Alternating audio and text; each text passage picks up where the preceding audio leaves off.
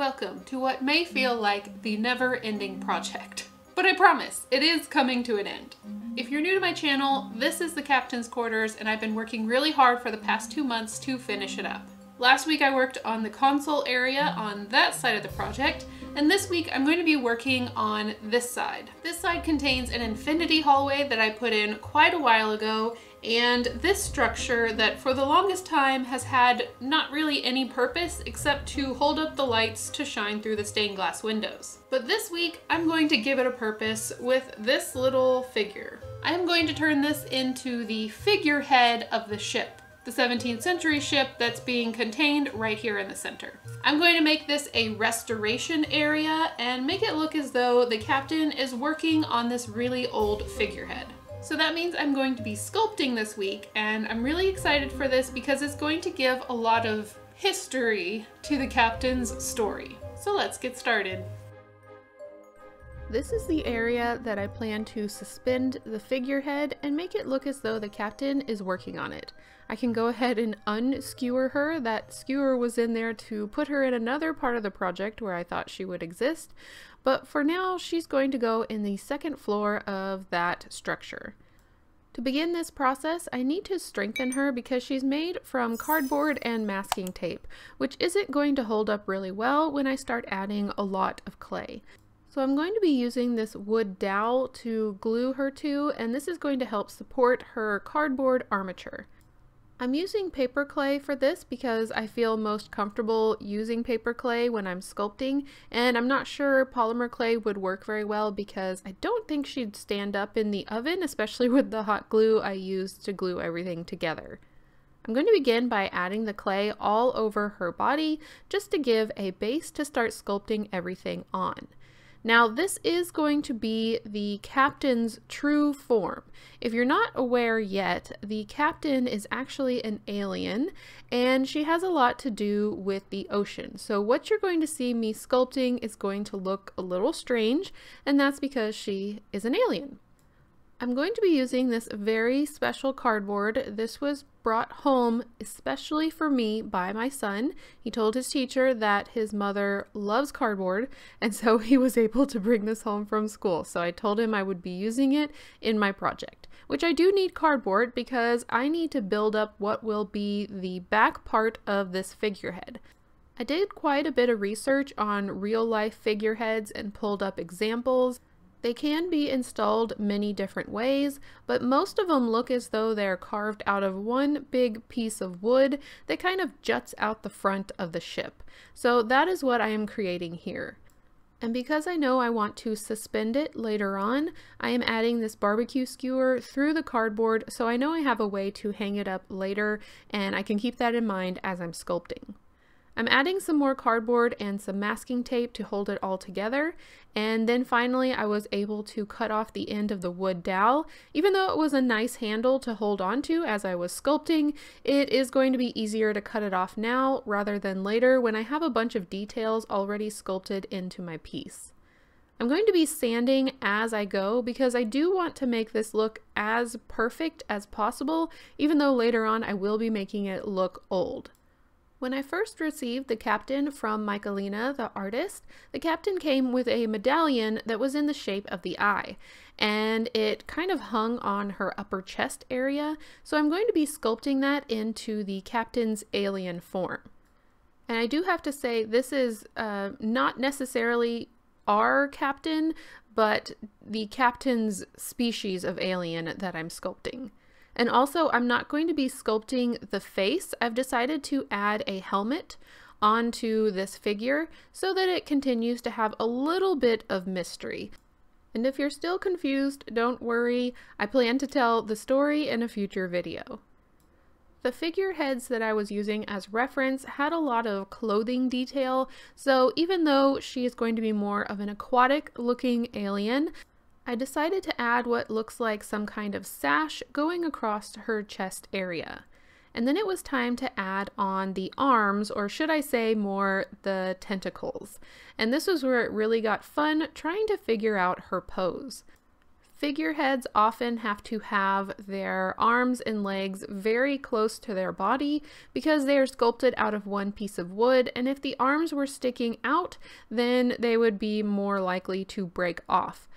So I didn't have too much time to make decisions about where her arms were going because the paper clay does dry pretty fast, but I decided to have one tentacle going up, kind of highlighting the eye area, and then I have another tentacle going in the downward position, and I'm going to be adding something into her arms a little bit later.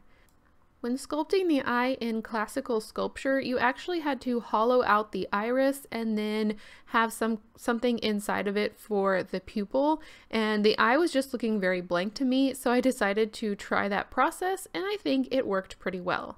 I do plan to add paint, but I think this is more how a wooden sculpture would have been made back then. You will notice throughout this process I make a lot of tentacles by making little snakes of clay, and then I just make them really pointed at one end. This is going to be quote unquote the tentacle hair coming off of the back of the head. You will see this part of her anatomy even though the head is mostly covered, well, the face is covered by a helmet type structure.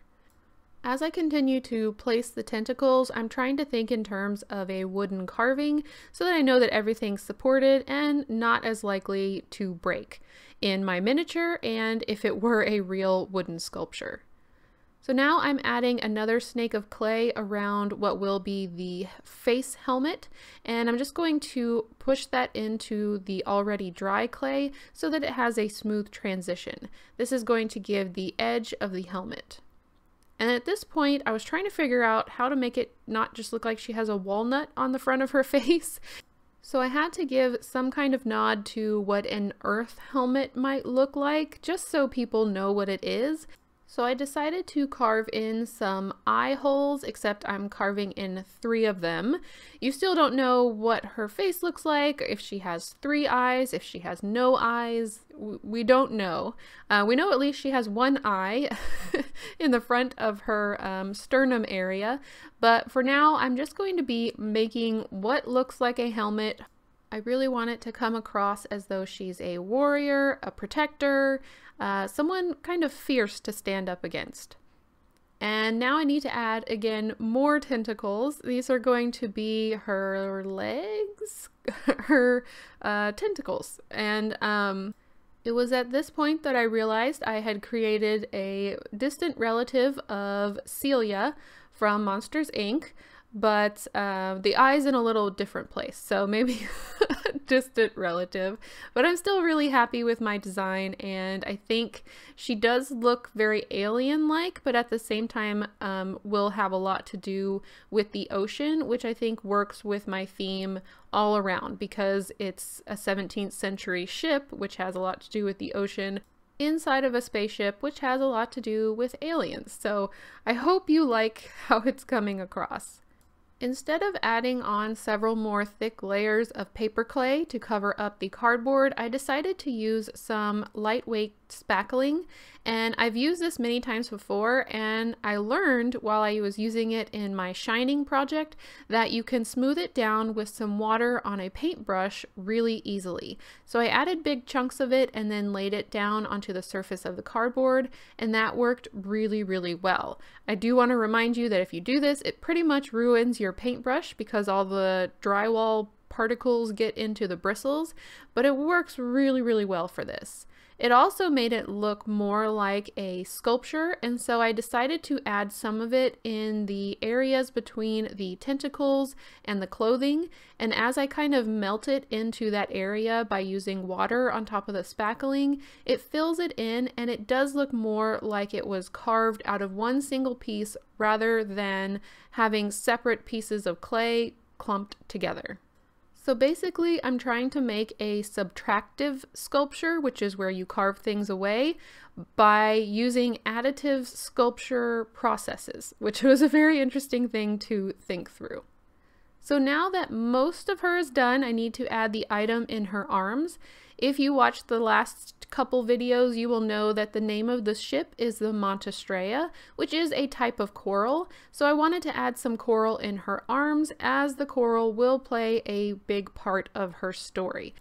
And then the final step of the sculpting to really make this look like a figurehead was to make it look as though the back piece is made of wood, and wood that has been kind of cut apart. So I'm using my knife and I'm just cutting into the clay over and over again to make it look like wood fibers. And I'm doing the same thing where the paper clay meets the spackling, just so it has some of the wood texture. I've spent about 3 days sculpting this figurehead. I say that because in the video it's going to look like it took me about 10 minutes, but that's not reality. Of course, I was doing other things in the meantime because there's a lot of dry time when it comes to working with paper clay. I am pretty happy with the results. I've tried to make it as smooth and perfected as I can, but it's not going to stay that way because it's supposed to look like a centuries-old, weathered piece of carved wood. So I'm definitely going to have to mess it up a little bit. I'm happy with the results, but you'll have to let me know in the comments if you would have done anything differently. But for now, I'm going to work on aging this, and during all of the dry time that is still going to be happening, I need to work on the part of the project where this is going to be hung. So let's get started on all of it. This was the final result of all that sculpting after everything had dried. As I said, I tried to keep everything as smooth as possible, but now it's time to mess it up. I'm using my pencil to create some vertical lines to help me figure out where the grain of the wood would be, because that's most likely where this item would split over time. It was a little difficult because it is created on a curve, but doing this process first really helped me envision where I need to add these grooves. I'm so glad I remembered I had these carving tools because one of the tools is shaped like a V and it's really good at creating deep gouges into my sculpture. I'm just going slowly, trying to make sure I'm not sculpting towards any of my fingers because they are sharp carving tools. But this is the result after taking several gouges out of the sculpture, and I do think it looks like deep splits in the grain of the wood. Now it's time to clean up all of that sculpting mess. Just kidding, I'm going to be using my hands, and I'm going to move on to the painting process. This is going to be hopefully very satisfying to see it all come together. I'm doing first a base coat of black that's going to get into all the cracks and crevices, and then I'm going over it with some gray because this is supposed to look like very old, aged, sun-bleached wood. However, after the coat of gray, I decided I did want to add a little bit more brown to it as well, just to warm it up a bit.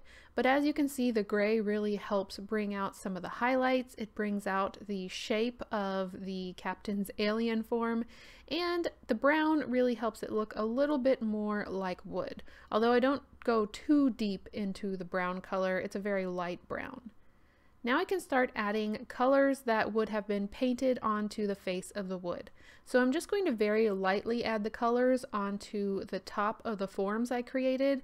This is going to help divide up the individual features from each other. So you will see the captain's form, the sash, the coral, the helmet will all be separated, and hopefully you will be able to pick out exactly what the captain's form looks like as opposed to other pieces that are just decorative ornaments. I'm dry brushing with some black a little bit more in the crevices to really bring out that dirt and grime would have gotten into these areas, and this is the final result of my painting. Looking at my references, I think this is pretty good. It's pretty close to what I wanted. I did want to keep a limited palette, so I did the orange in the eye and the coral, and then I did red on the sash and the helmet, and then I painted the captain a bright white because in the story she does glow, so that's what I was going with there. So now that this is done, we can work on hanging her in the restoration bay. This is what I'm going to be calling the upper floor of this area. Before I can get started with the chains I'm going to use to hang up the figurehead, I need to cut through some of these walkways. These aren't actually really walkways, they're more platforms, and I think it's going to give it more interest if they aren't just flat.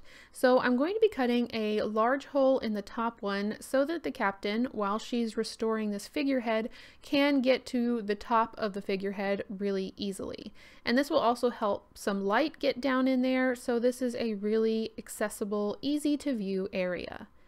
I'm using ladders to allow the captain to reach each platform, so I'm going to start by cutting out a hole where the ladder is going to reach up to. This is going to be so much easier than stairs because this is such a vertical and actually very tight-knit area.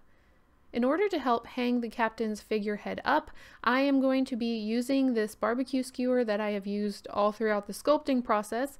I'm adding some beads on either end and then gluing it permanently in place so that it can dry.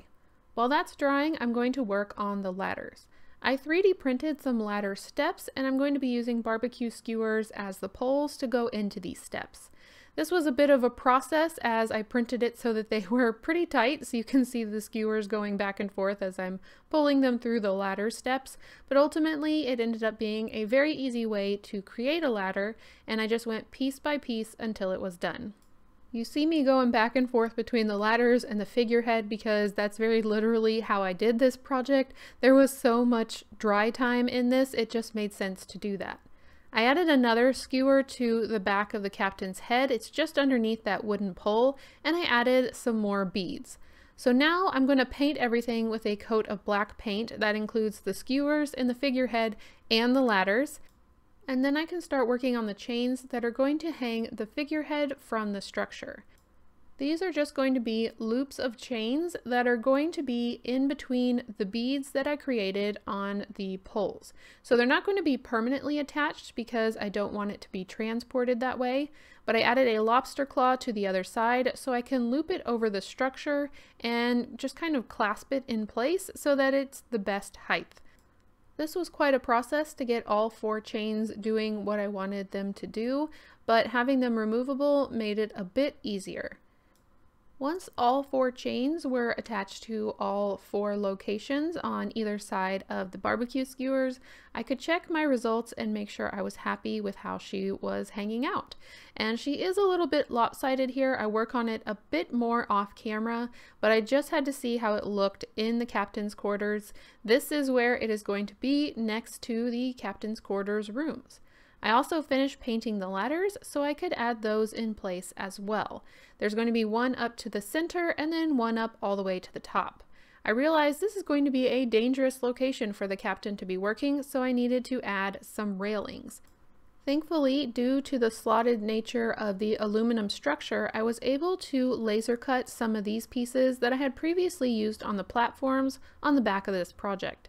I made several that would fit perfectly into this area, and I can just kind of bend them and put them into place. So now I'm going to create the railings. I'm going to put some footings onto these ladders just because they don't look very secure to me, and I think on a spaceship there would at least be the bottom of the ladders screwed down. So I'm going to make a platform that's a double thick piece of mat board, and then I'm going to use some paper to go around the bottom of the ladders. I'm going to do that on both of the ladder's feet, and then once that's finished I can actually cut it at an angle to attach it to the plate. I'm making the plate right now, and of course I have to cut off the corners to make them look a bit more spaceshipy, and then everything starts to come together. I'm attaching it at an angle because that's how I want the ladders to be set up against the aluminum framing. Now that everything's connected, I'm adding a few little diamond drills to go on each corner to look like big bolts, and then I'm going to paint everything with a coat of black Mod Podge, and then of course with my silver paint in order to blend it in with the rest of the ladder. While I'm at my desk, I decided to go ahead and work on the railings. These are laser cut, so of course I have to take out the individual pieces, and then I am going to be gluing them to a double thickness so they're a little bit stronger than just one piece of mat board. And of course, I have plenty of triangles to go around. I don't know what I'm going to do with all these triangles in my triangle bag, but they're a never-ending resource with this project. Now I can add in my ladders that seem a bit more secure and like something you would find on a spaceship in a cargo bay area. And I did spray paint the railings because I forgot I had some silver spray paint, and that made things go a lot easier with how detailed they are. I was able to just bend them a little bit and get them into place. I also made a railing for the bottom floor area. This would not officially be a captain's quarters video unless I took the entire thing apart and put it back together again. I need to do that so I can install this doorway, which is going to go around the infinity hallway right here.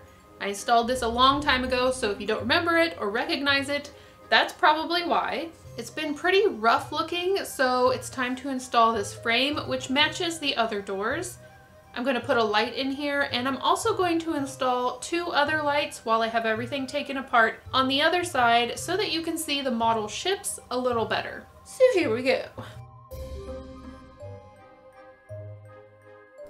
This was my first time removing this piece after adding so much to it, so there were a couple casualties like the ladder falling on the floor, but that was a good test of its stability and it did not break. Here you can see me testing out the 3D printed frame. It fits perfectly around the infinity hall. There are a few gaps, but I will deal with that later. First, I need to install this LED light. It's going to fit right inside this hole, so I had to mark it with a pencil and then I could cut it out with my craft knife.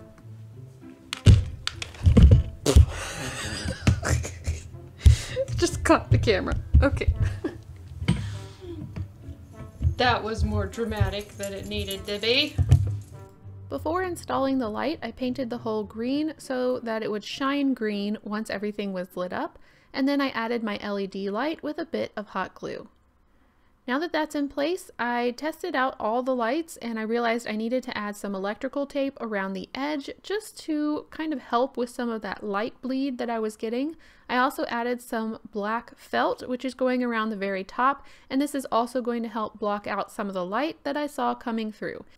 Once I was happy with all of the light blockage, I was able to glue it in place and then add some liquid leading like I've been doing on all of my doors.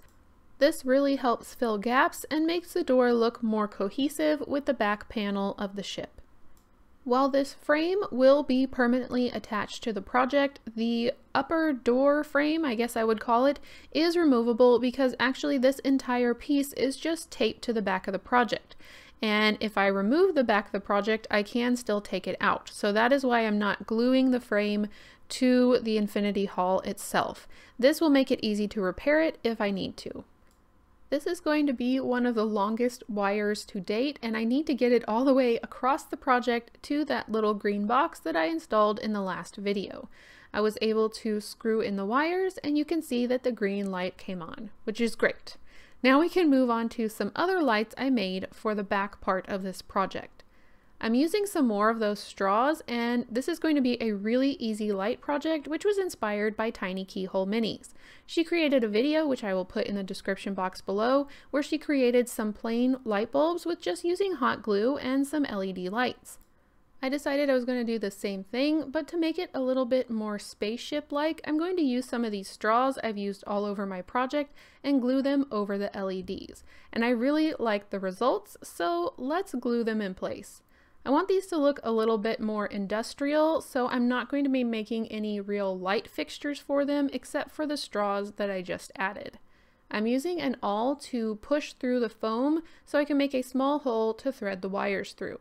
This is going to be kind of hidden by the platform that I just removed off the back. I added the shelf back in place so I could kind of get an idea of where I wanted these lights to hang, and one thing I noticed is the straw kind of made a directional spotlight, which was kind of fun because right underneath where this first light is going to hang is going to be the model ship of the Montestraya. I added some little hooks underneath the platform and underneath the stairs. These are going to help my lights hang where I want them to hang without having to build any other type of lighting system. And I do think that keeps it looking a bit more industrial because like in a garage or something, you would just kind of put up a hook and hang the light bulb there. Now that it's all installed, I can put everything back on the shelf, and I forgot to do this in last week's video, so I am going to put all the names of the individual ships on the screen. So those of you who played in the guessing game to see how many you could get, you can know if you were right.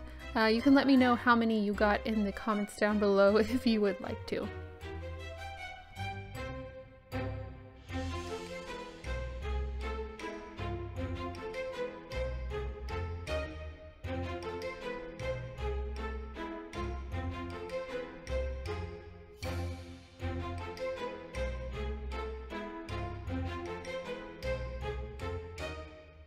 Last night I finished up the LED lighting, and so this morning I want to work on some of the furniture that goes in the lower level of the area I'm working on. This will include a map table that was sent to me in the set that Lori Heisler made when she made the console, and the cat tree that was made for me by Veronica. I also plan to make some more cargo boxes and hopefully also a box that I can kind of fill with tools so it looks like someone has been working on the figurehead. It is a restoration bay after all. The first step of this process was to spray paint the map table that Lori made with some silver paint. It was painted black, which would totally fit in, except it fit in too much and it was hard to see in the area that it was sitting. So I wanted it to stand out a little more. Then I printed some maps, and I'm going to cut these in long strips because I plan to roll them up so they look like scrolls of maps.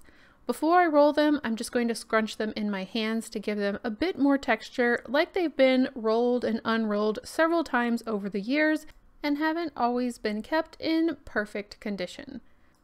This was a pretty easy process, and I think it adds a lot of detail to the map table to make it look like it's overflowing with all sorts of different maps.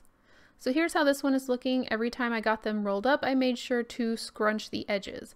I also folded some of the maps with very distinct creases so that it did look like they were just kept in a different form.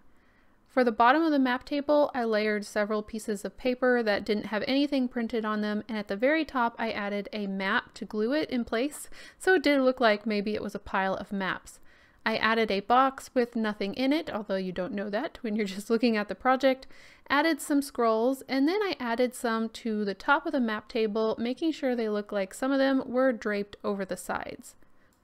A while ago, another captain, Captain Amira, sent one of these little robots to the captain, and it's so perfect, but it's so tiny, and I'm afraid it's going to get lost. So I decided it would be a great helper for this map table, so I'm going to permanently glue it down. That way I won't be losing this robot at all, and I think it adds such an interesting addition to this map table.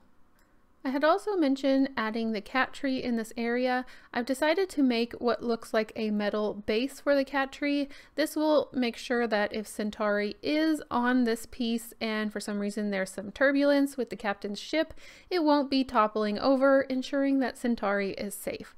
So I am going to just be creating this like I did for the pieces for the bottom of the ladders, and I'm gluing this down permanently. This will also make sure that the cat tree, the miniature itself, doesn't fall over if anyone just bumps the table. I'm painting it silver and then aging it so it blends in with the original piece that was sent to me. I'm also going to be aging the map table just slightly. It really doesn't need too much since it's already covered with papers, but I want everything to look like it has some age and a history to it. So now those pieces can be put to the side while they dry, and I'm going to work on something for the floor above it. This is going to be just underneath the figurehead. I want to create a drop cloth because that just screams a work in progress to me when there's something on the ground, making sure that no paint drips. So I'm using this piece of fabric that already has kind of a drop cloth look to it, and I'm using two pieces so that it can be a little bit thicker. I added some Mod Podge and I'm going to glue the two pieces together. Before the Mod Podge dries, I'm going to scrunch up the corners and make all sorts of wrinkles in this fabric, and then I'm going to put my 1, 2, 3 blocks on top so that the wrinkles stay in place while the Mod Podge dries. This will make sure that the fabric stays like this and looks like it's a heavier piece of cloth in miniature than it actually is. Once it's dry, I can remove the 1, 2, 3 blocks, and then I can start to add some drops to the drop cloth. It's not a drop cloth unless it has a few stains, and so I'm using some watered down paint in order to create these stains. I'm also going to be splatting some different colors on there. I want to make sure it looks like it's been used for multiple projects. Whenever you're using watered down acrylic paint, please remember that it does dry a lot lighter than what it initially looks like. So if you want it really dark, you do have to add quite a bit. I also added some white on the wrinkles, which I felt made it look a little bit more like canvas that had cracked in places. So here's how it dried. As I said, it gets a lot lighter, but I'm going to set that to the side, and I'm also going to work on some cargo boxes. I put these on the other side where the console is, but this is a cargo bay, so I planned for there to be quite a few boxes everywhere. To go along with the drop cloth idea, I'm going to use some of these tool charms and paint them so they look like tools that would be used in this area. I don't know if they really make sense for whatever the captain is doing. I'm not quite sure I have in my head what exact restorations she's doing, but I do want it to look like she's been rummaging through tools and trying to find the best thing for the project. I have this small box that I'm going to leave the lid off of, and I'm just filling it full of odds and ends. And I'm going to have a few tool handles sticking out along with a cloth that I'm going to have on the side. It's always great to add like a little torn piece of cloth, and this is actual paper towel that I have been using during the aging process. It had dried, so I don't worry about it molding at all, but why make a new mess when you can use a mess you've already made, right? So I added that cloth to the side of this box and I glued it on top of this collection of boxes, so hopefully it gives the hint to the viewer that this entire set of boxes is full of tools, and this is what the captain is using in order to fix the figurehead or work on the figurehead. Now that all of that is wrapped up, I can start putting everything in place. So this is more like a hallway that's leading up to the infinity hall, so everything's going to be pushed to the side. I have the map table closest to the infinity hall because that's what the captain might be looking at to make sure that she's transporting herself or her crew to the correct location.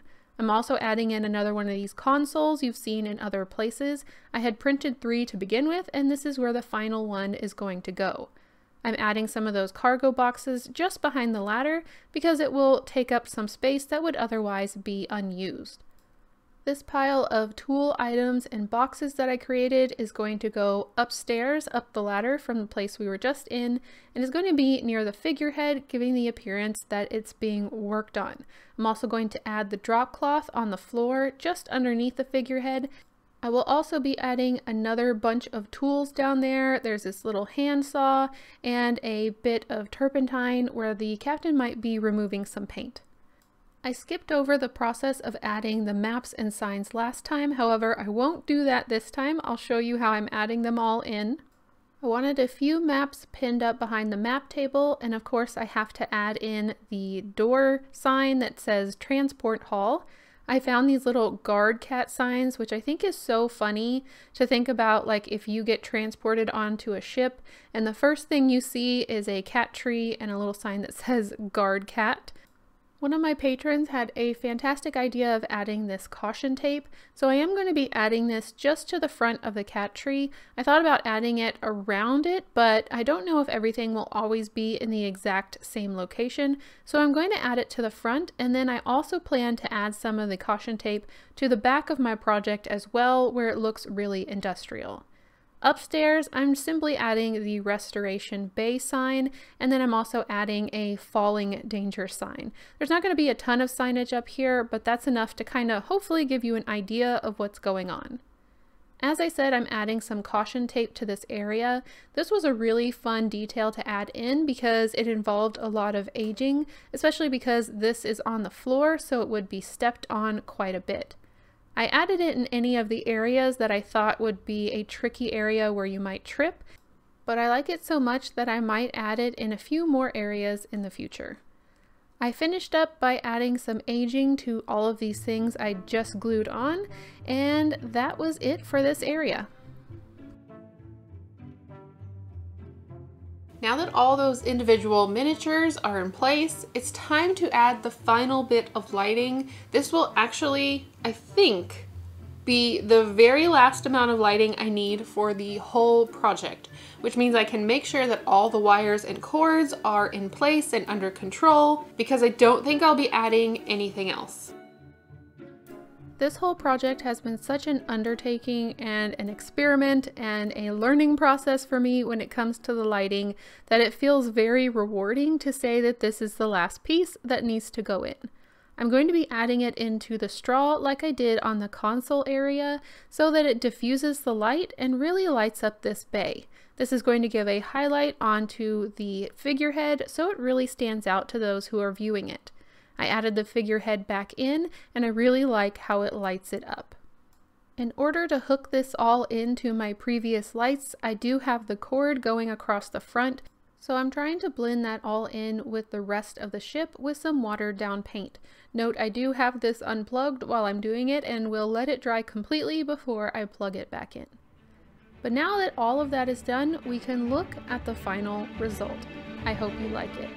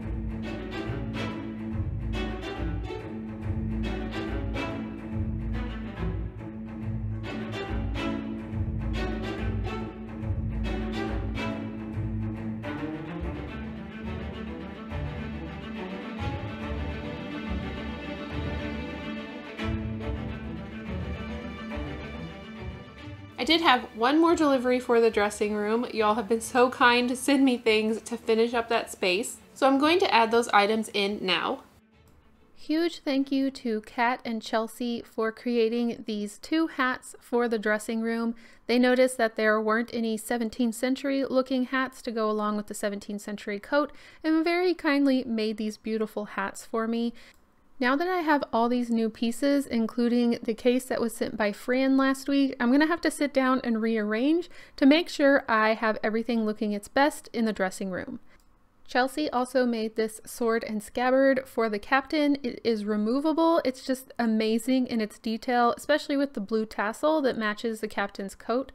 I'm going to put this upstairs in the captain's cabin in case she needs to defend herself unexpectedly.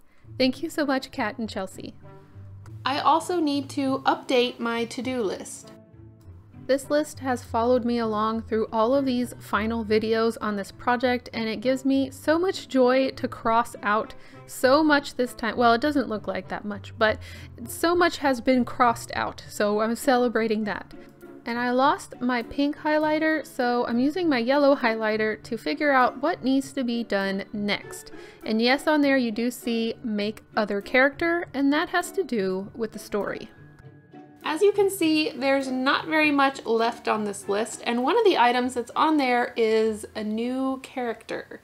And that new character will be in the next video that you see. Speaking of the next video, at the moment, I think I will have time to create it before I go to the museum, but I'm not sure. If I get stressed out and feel like I'm not getting things done in time, I won't be worrying about editing. But if I feel like I have time, I hopefully will have one more video up for you by the end of October. In the next video, I'll also be wrapping up some other details and some final things that will just kind of put the, what is the phrase? Put the bow on the present, put the star on the tree. I don't know. I can't remember what the phrase is. It'll just kind of wrap everything up so that it's to the level that I really want it to be before it's in a museum case. So I hope you enjoyed it. I will see you in the next one whenever that happens to be. Thank you for watching. Bye.